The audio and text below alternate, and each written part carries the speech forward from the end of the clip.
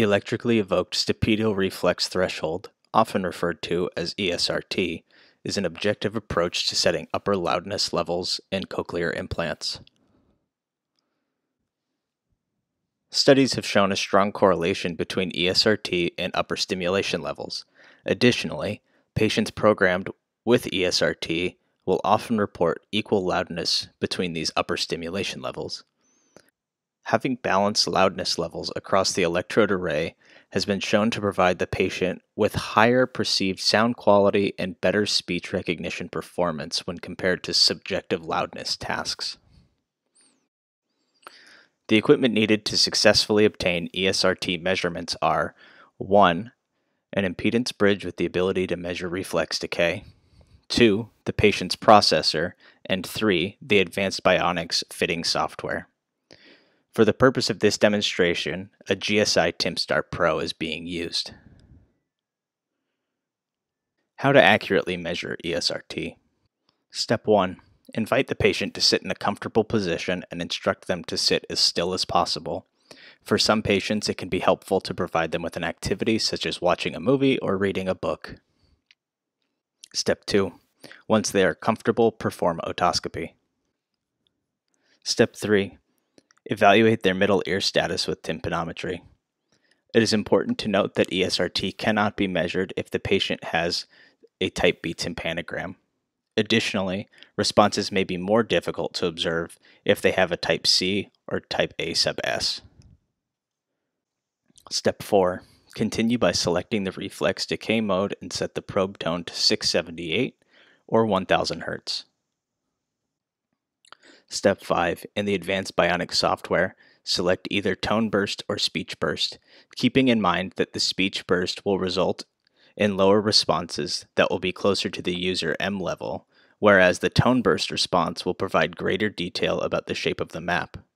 Now in your software, make sure that you have the M level selected on the first electrode you would like to measure. Step 6. Once you are ready to begin, start the reflex decay and wait a second or two to see the baseline. Then, with the reflex decay still running, present 3 to 4 stimulations at the patient's currently worn M level, making sure to allow enough time in the frame to see the onset and offset of a response. It is useful to have the computer audio on to assist you in observing responses. If a response is observed on the first presentation, decrease your M level and present again. Continue to decrease M level until a response is not observed. Once a response is no longer observed, increase the M level until a response is once again observed. Here's an example of a response being observed on the first presentation. The clinician decreasing the M level and presenting again. Once a response is observed, the M level is increased until the response is observed again.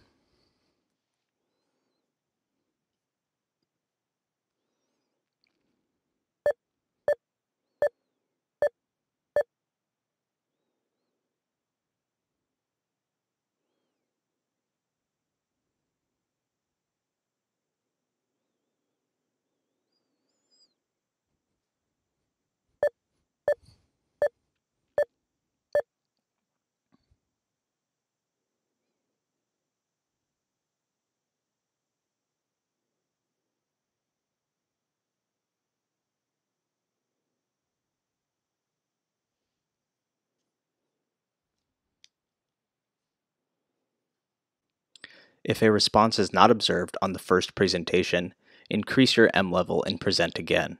Continue to increase your M level until a response is observed. Here is an example of when no response is observed on the first presentation and the clinician increasing the M level and presenting again. The M level is increased until a response is observed.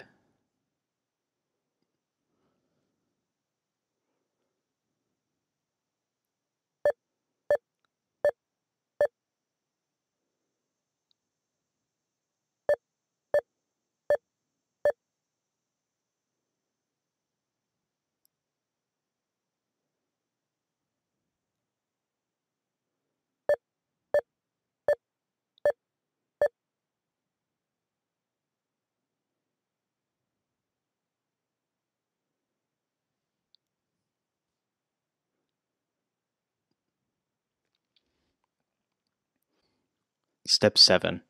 Once you have observed a response on the electrode, move to the next test electrode. Repeat the process until you have obtained eSRT on at least half of the electrodes if you are using tone burst, or all groups if using speech bursts. The following are some video examples of what you may see in your own clinic.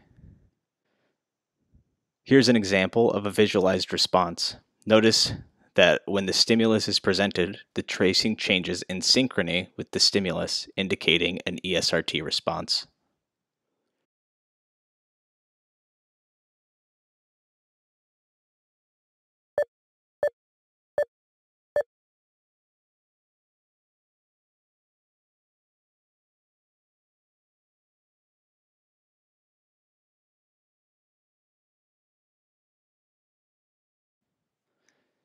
Here's an example of how a patient's movement can interfere with the tracing.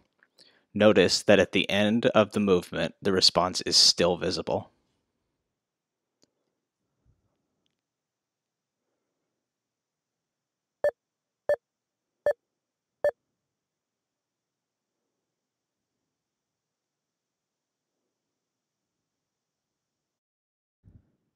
Some additional things to keep in mind when measuring eSRT in your patients. Do not increase the M level beyond the patient's comfort level. If you have a poor seal or fit with the impedance probe, change it. A poor fit can present as a rise in your tracing. If you are having a difficult time observing responses, try measuring it from the other ear. In summary, programs set with eSRT provide the patient with higher perceived sound quality and better speech recognition performance when compared to subjective loudness tasks.